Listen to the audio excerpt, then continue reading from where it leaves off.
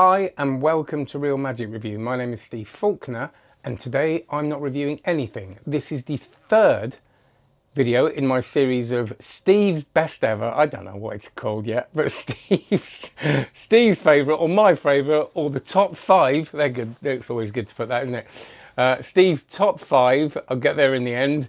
Knacky card moves, because I love a Knacky card move. These are the moves that I use all the time, and just when I talk about Knacky, what I mean, if you haven't seen any of the other videos, is that for some reason they're difficult and you don't know why. It seems like, well, my hands are doing that, that's doing that. Why isn't it going together? And as with so many moves, all of a sudden it clicks and you still don't know why, which is grossly frustrating.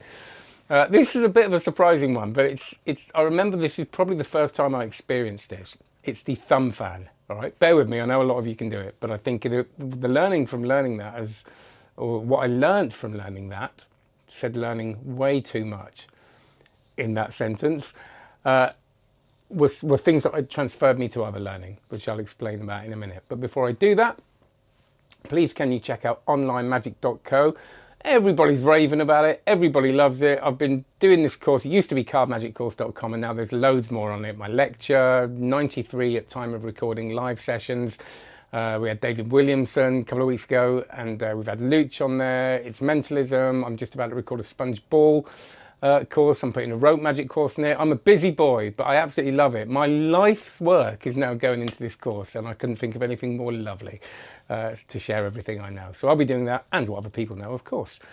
And I'm going to read you, rather than go on about how good it is, which I already have, so it's a bit late for that.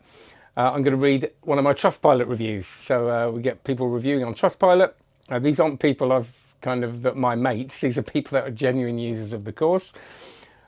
Peter says, absolutely excellent, above and beyond my expectations. The comprehensive course is taught meticulously and with great clarity. I'm really glad about that because that's my goal.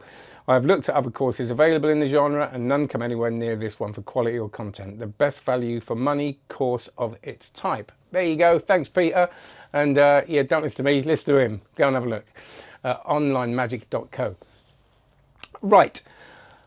So, and what I keep forgetting to mention is a lot of these videos that I'm going to be doing now are inspired by questions on social media. So this was inspired by a question on Instagram. If you want to follow me on Instagram, I've got loads, but just go to at SF, like Steve Faulkner, Online Magic. Follow me on Instagram there and you can ask me questions by DMing me and I'll bring them onto the show, which I think is great because it means I don't have to think about content. It means I can actually do content that I know, for example, for a fact, is going to help someone rather than me just guessing on whether it will help someone. God, I can't talk today, can I?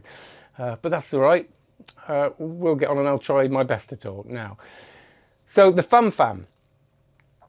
This is one of the first card moves I learned where I remember the frustration, and I remember it now because I still feel that frustration with that I have done with all these moves actually, is that I can't think of anything else I can change. I'm holding the pack where the book, in this case, I think it was probably Jobby's Card College, exactly where it's telling me to hold it. I'm doing exactly with this thumb what I'm doing. The pressure seems all right. I'm not gripping it anywhere else, and it's just looking awful. And I remember one day just going, bring, oh, right, what was I want? And I still don't know what I changed. Now, obviously, you know, what happens is the brain kicks in and starts making micro adjustments on its own, which I think sometimes the learning from this to me is not to get frustrated, to understand that even if you can't see what you're doing wrong, there'll be something, and sometimes the brain just works it out. And I've found this with a lot of tricks that I can't master, I can't quite get them. I do sometimes overthink them. I think a lot of the time we can just go, let's just keep practicing, put some music on, chill out and go through the motions. Now that doesn't always work. Sometimes it is good to kind of look at it and go, okay, if I move that finger there and that, but sometimes there seems to be nothing else you can do.